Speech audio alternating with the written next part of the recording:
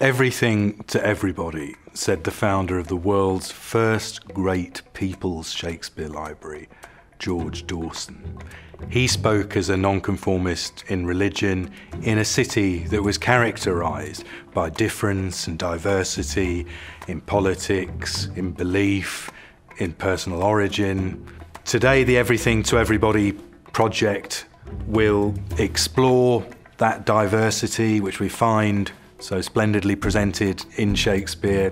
Will recover Birmingham's nonconformist, rich, diverse heritage, and it will do that in conjunction with and by making the most of the diverse people and communities of Birmingham today. So Everything for Everybody is for everyone in Birmingham. This is for you.